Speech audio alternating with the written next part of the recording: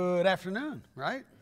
This is the best service here. You guys get a little more room to spread out, but there's actually quite a few people here. So if you're joining us online, I'm glad that you're a part of our newly minted fourth service starting Saturday night and then 3 on Sunday. And we're real excited about what we're doing with the beginning of this year, doing this series, Breaking Free.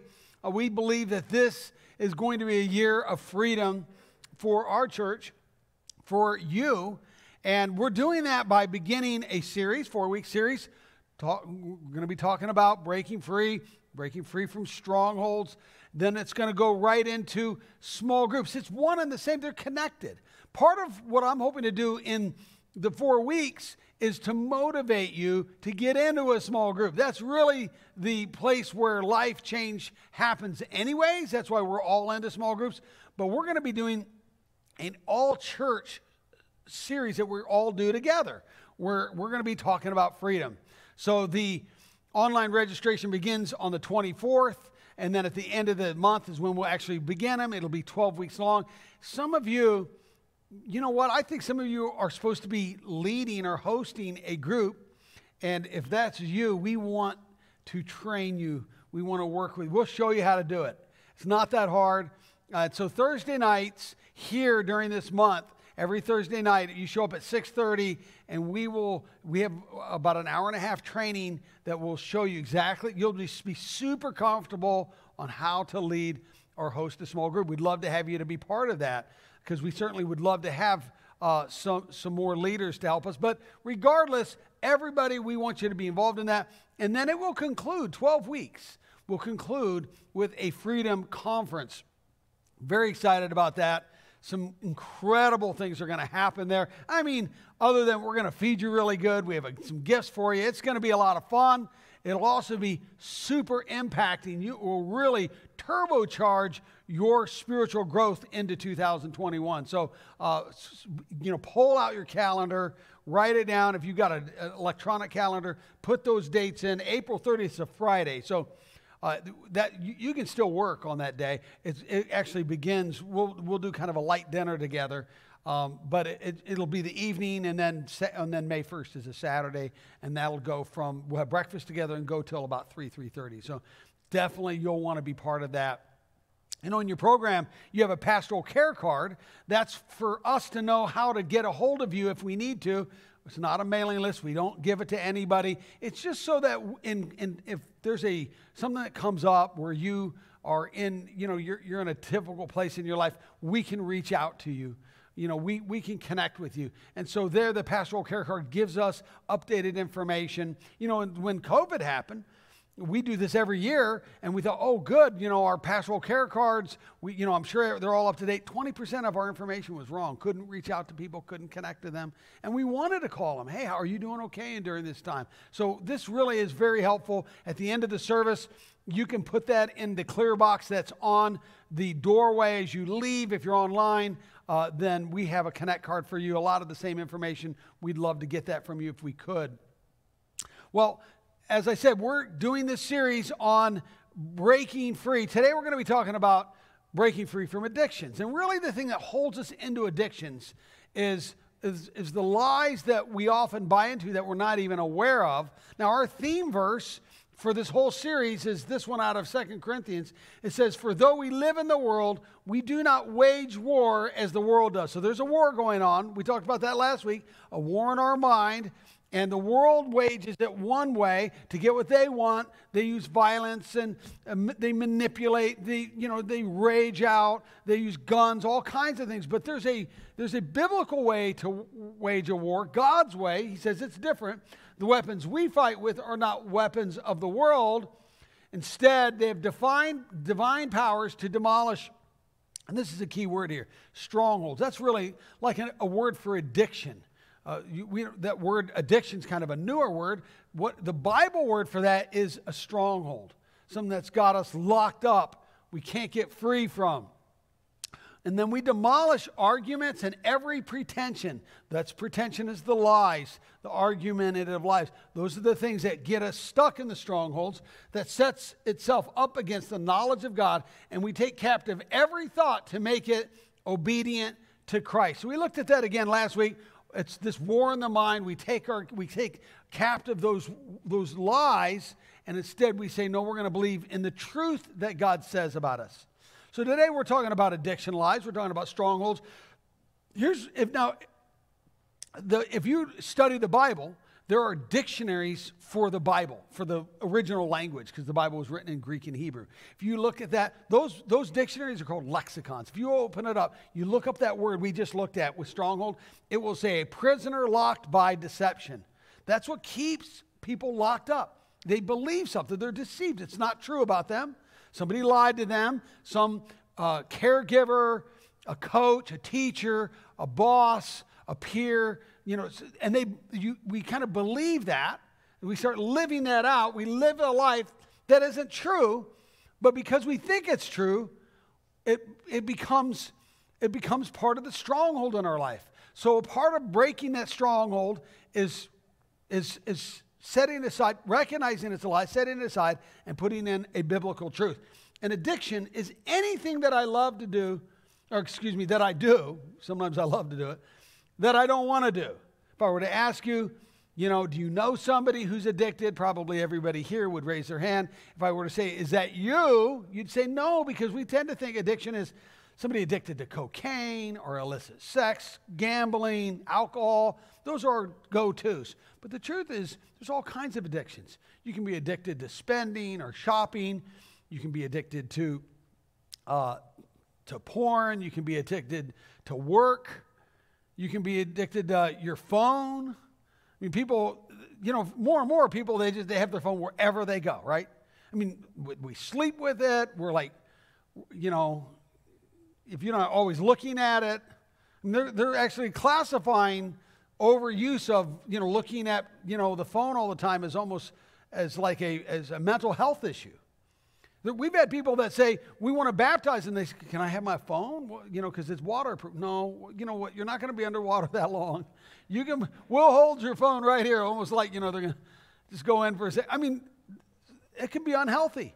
So anything can become this place of addiction. Now, I love the Bible because of how honest it is. Paul, who wrote most of the New Testament, a big part of it, and he writes Romans, and in there he takes a whole chapter talking about this struggle, this stronghold, this addiction.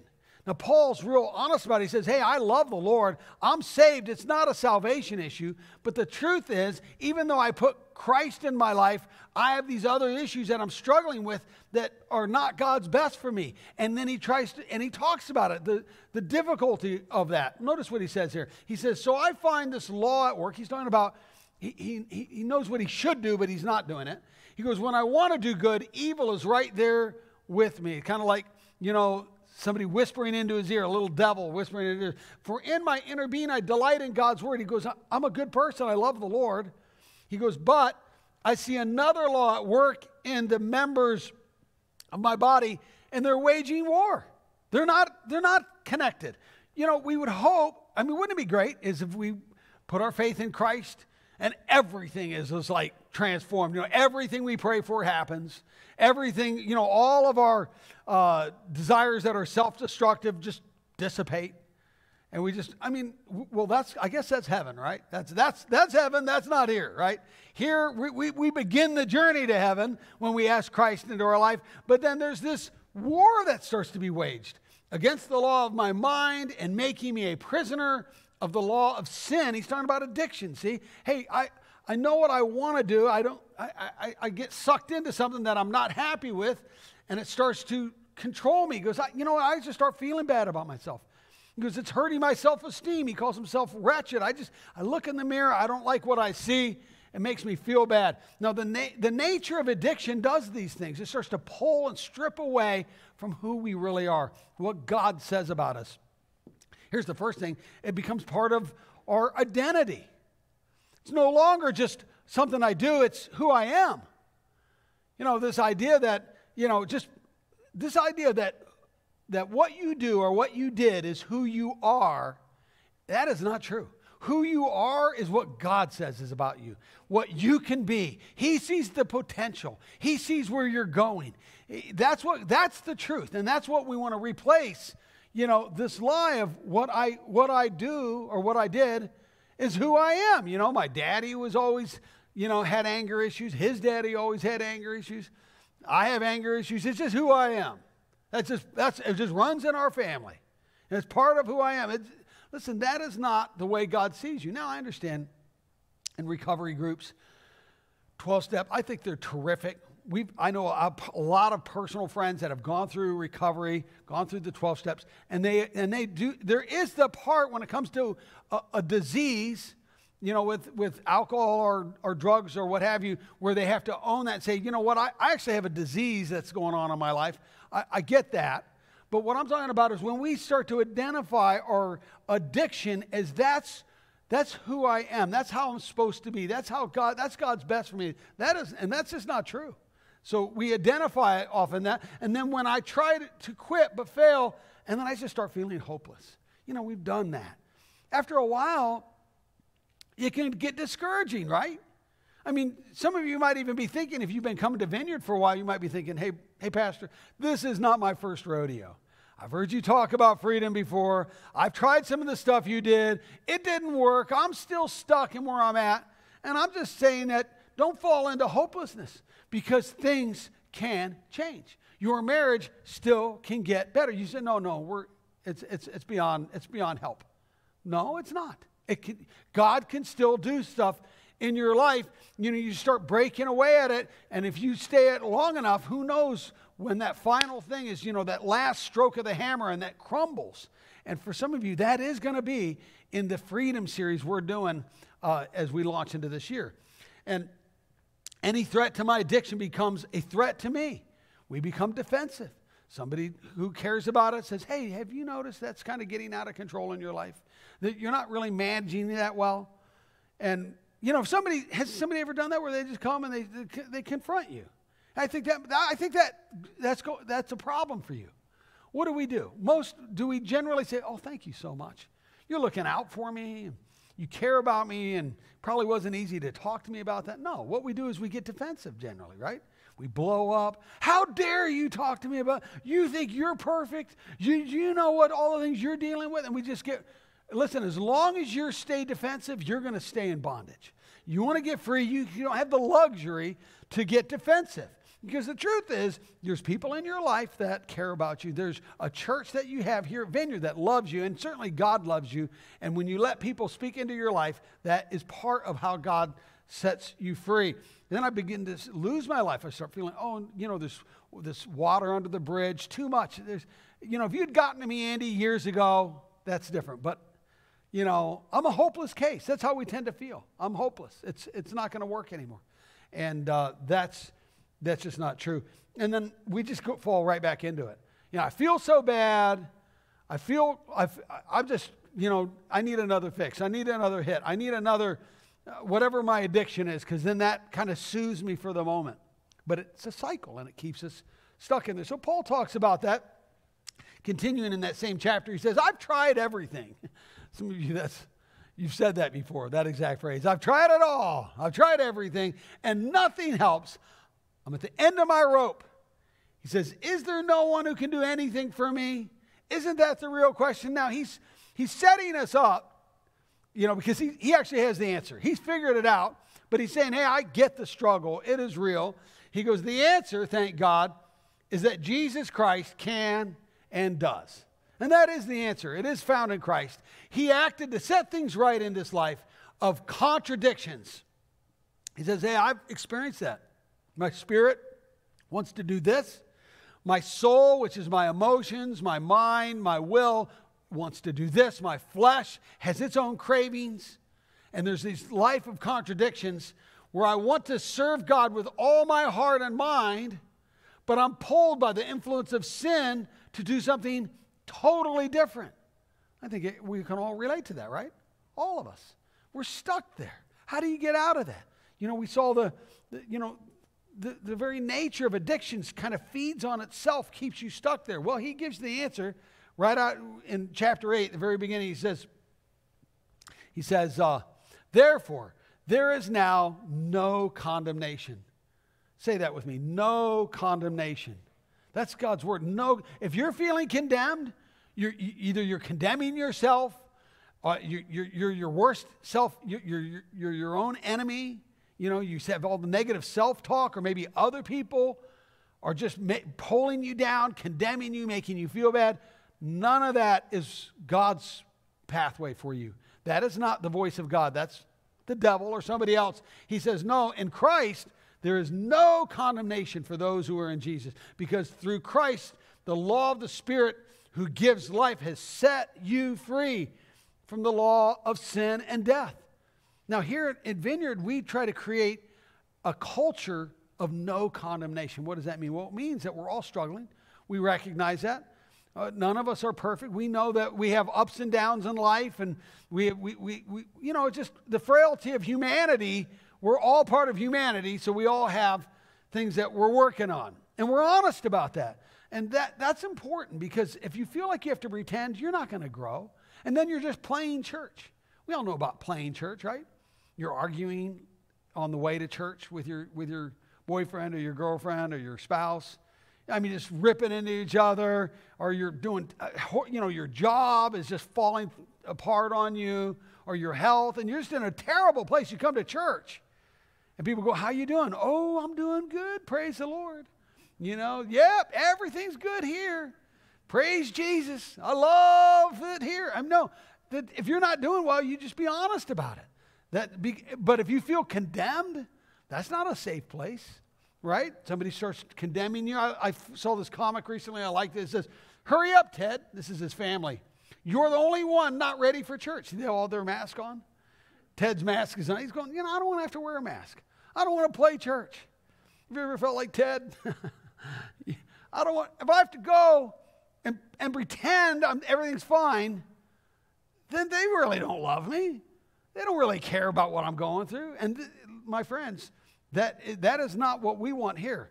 And where it really happens, though, is in small groups. That's where people can know you by name. People can know what you're going through. And there is even a temptation to wear a mask in a small group.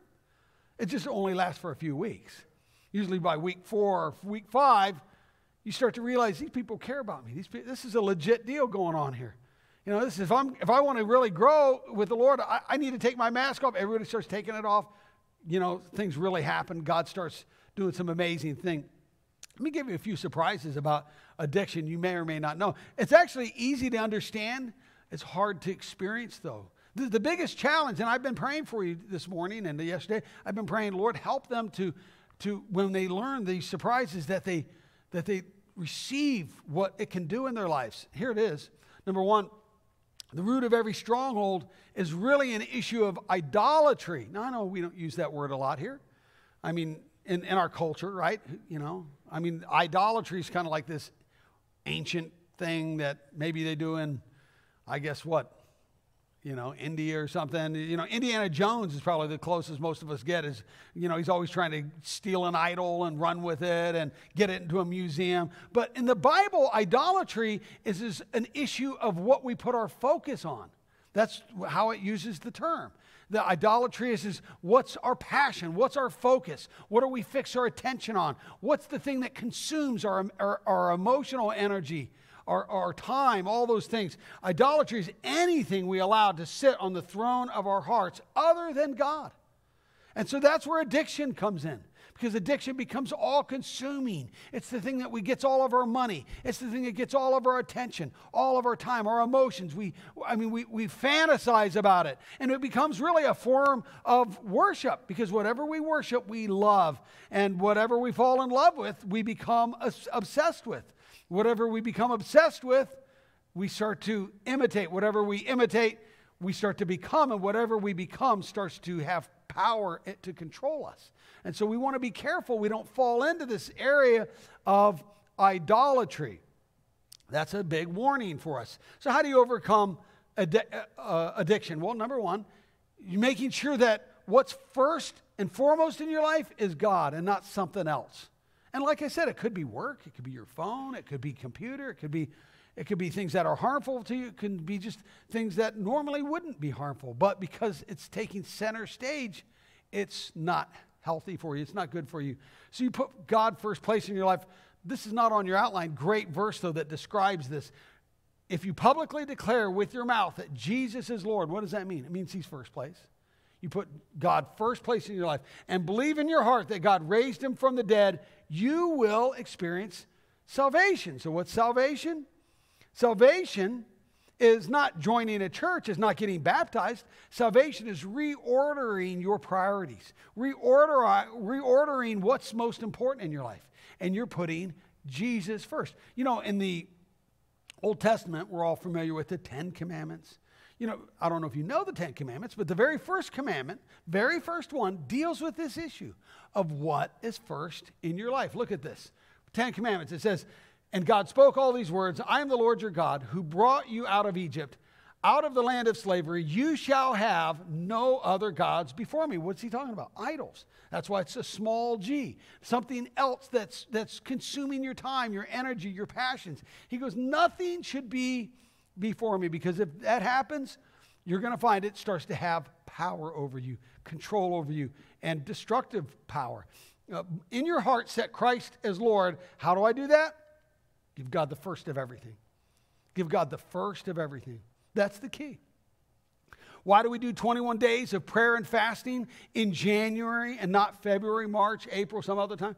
Because we want to do it in the first of the year, the very first weekend. Right out of the gates, we're putting God first. We're going to pray and we're going to fast. And we're going to do it for 21 days. Now, if you're just joining us and you learned about the 21 days, well, you missed 7 of those days, right? Well, then just do 14. I wouldn't get hung up on that. God can still do a lot in your life in 14 days. So just, for you, it's 14 days of prayer and fasting. That's fine. But join us, be part of what we're doing. We're putting God first. You know, at the beginning of the week, that's why we worship together. We come together. The early church did that. They placed the services on Sunday because that was the beginning of the week. Now, I know a lot of us, we tend to think Monday is the beginning. But biblically, from a mindset of, you know, having good theology, Sunday is actually the beginning of the week. You get poured into, you get prepped, then you go into your week because you put God first. It's a different perspective. But I think it's significant. You're putting God first. You get up in the morning, you start out with a prayer. You know, you kind of look at God, today, this is a day I want to serve you. I want to put you first today. You go, Andy, I'm not a morning person. Well, you know, your prayer might look different if you're not a morning person, right? But I still think you should pray. If you're a morning person, you're going to say, good morning, Lord. If you're not a morning person, it's going to be, good Lord, it's morning. You know, but you begin with a prayer and maybe read the Bible. You commit that. We do that with tithing. The Bible says that we tithe. We give the first part of our income to God, sowing into what he's doing. Because, why? Because the church needs it? Well, that's not why we give, regardless if the church needs it or not. We give because we're putting God first in our life. God, I want to give. I want to show that you're first place in my time, in my finances, and really it extends to anything, right? First place in my marriage. I want to make sure God is in my marriage. Wherever I want God to bless, I want to make sure and put him first there. So I put God first in every area of my life. Say no to the flesh. This is another thing that we need to do. Jesus said, you know, pick up your cross and follow me. You know, he's talking about just putting to death those things that will cause death in our life if we don't put them to death. You know, so denying your flesh, that's not easy to do, right? So many of us, we struggle with that. But it's something you grow into. You grow into denying your flesh. You know, in 21 days of prayer and fasting, a part of the reason we fast is we learn to say no to the flesh. That's why I love it. I think you see most in the Bible is when people fast food. It's not that food's bad. We need food, but that's the whole point, is that you need food and you're denying your flesh of that. And you keep saying, no, my spirit is in charge, not my flesh. My spirit is in charge, not my flesh. And you grow in that area. For some of you, you're fasting and you're a week into this because you started with us a week ago. And the honest truth is it's not been hard for you. It's been easy. And for some of you, the reason is you chose something too easy. And I believe God wants you to increase that. Keep what you're doing. That's great. But the honest thing is you're not really saying no to your flesh. You have more in you that you could do because you could grow in that area. And when you grow in that area, it starts to affect other areas of your life. 5 years ago or so, I was wakeboarding. I tore my knee up really bad. I tore the ACL tear, the kneecap. It needed a lot of reconstructive surgery. And so, that's a painful surgery. So they gave Sharon some opioids. They said, well, to give this to him, because he's going to need it. It's super painful. So she did. She started giving me but they said, hey, it's very, very addictive, so be careful. And so she gave me them the first few days. And, hey, man, they felt, actually, I felt no pain. You take those drugs and I get it, Wow, you feel good. I was calling the office staff, saying things. Sharon took away my phone. She goes, and I said, what am I saying? She goes, you don't need to know. But it's this, you know what? They don't need to hear from you right now. You're way out of control. So I don't know what I said, but so there's a downside to opioids, I guess. They make you feel good, but who knows what is going to come out. But they were concerned about me being addicted and coming off. And after a few days, they said, I don't think I need those anymore. I just cut cold turkey, no problem. And I'm not bragging. I'm just saying that I think that when you learn to say no to your flesh, you start to get that discipline in your life. It doesn't always have the reign. You don't always have to give into it. Your flesh will cry out, oh, I want this, I want this. No. Kind of like a parent to a kid, right? No. Why? Why can the parent do that? Parent's in charge. Homes where that gets reversed, it's all, it's crazy, right? And you're in charge. Your spirit's in charge. If it gets reversed, it gets crazy. Here's what the Bible says. Therefore, do not let sin reign in your mortal body so that you obey its evil desires. Do not offer the parts of your body to sin as instruments of wickedness, but rather, notice he says, offer yourselves to God, for sin shall not be your master. You're not going to let that, and it's not that you work on your stuff, you kill that stuff. He says you just flat out deny. Those who belong to Christ Jesus have crucified the sinful nature with its passions and desires. It's that simple. You say, you're not getting your way. What I starve dies. Jesus said the spirit is willing, the flesh is weak. And so you say, I'm just going to starve that. And it's going to be a regular discipline, a regular routine in my life that I make sure and let my body, let my soul know who's in charge. It's my spirit. And so that's a big part of shaking addiction out of our life. Put God first place, say no to the flesh, and then go all in with Jesus. You just go all in. You don't hold anything back. God, I want to serve you with all my life. Here's the way the Bible says. It says, fix your attention on God. What's got your attention? What has your attention?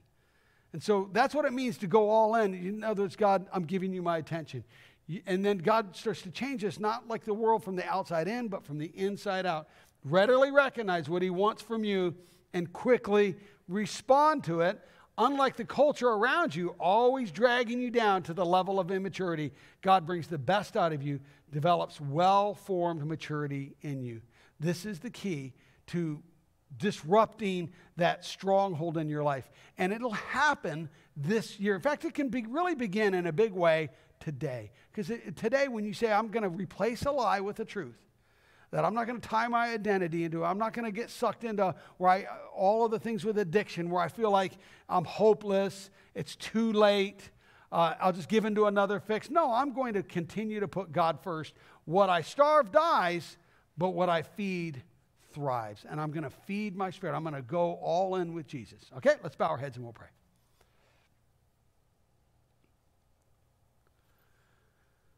Lord, thank you for this way we can start our year off right, putting you first, denying our flesh, and going all in with you. You know, God has a call for you. Some of you during the worship part of this service, you knew that you weren't close to God. We were singing those lyrics, and as we were singing them, you actually had the thought in your mind, I need to get right with God. I need to get closer to the Lord. And that was the Holy Spirit. That wasn't just your own thoughts. That was God speaking to you, because that is the way he does it. He's drawing you, wanting to connect with you, wanting to pour his love and his power into your life. He wants something better for you. And you are not defined by what you do or what you've done. God sees you and the potential that you have, what he's created for you to do.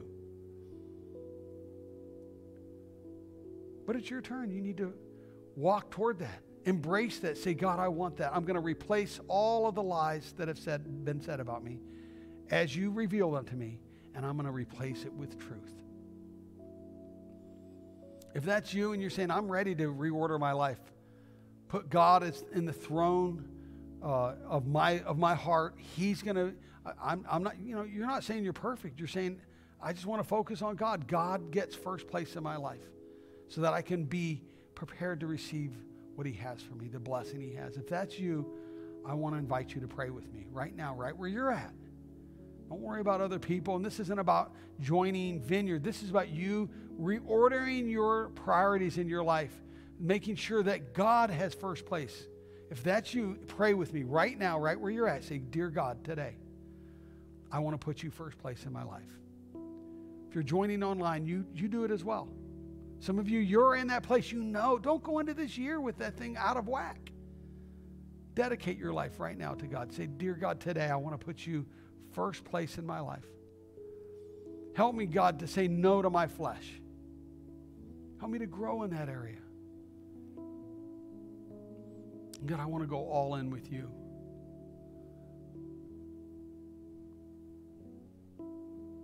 Help me to experience what it means to have no condemnation. Help me to not condemn myself anymore. Help me not to listen to the voices, the condemning voices around me, people that try to pull me down. Help me to listen to your voice, God. The voice of truth, the voice that sees me the way I really am. God says that he loves you. Would you say, God, I want to receive your love today. Forgive me for buying into the lies and acting on them.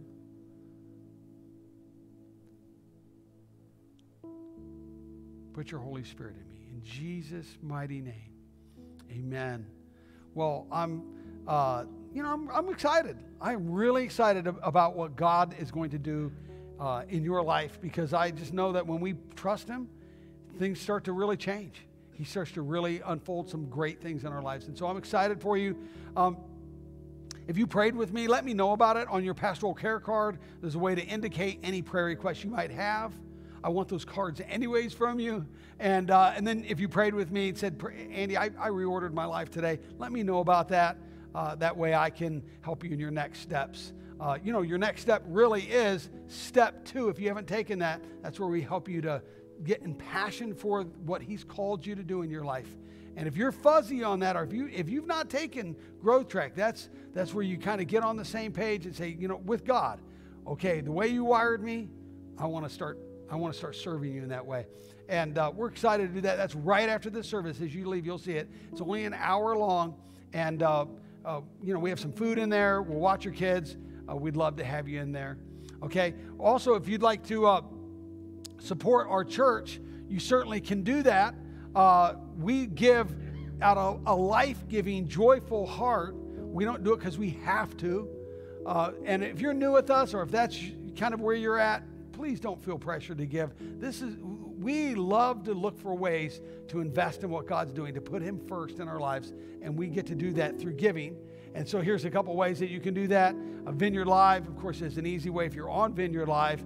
Our website, vineyardchurch.com, you can text 45777 and then put the amount in, or you can do an online bank or an old school check. If you're here, you could just put it in the clear box. Well, would you stand with me for those of you who are with us in our in-person service?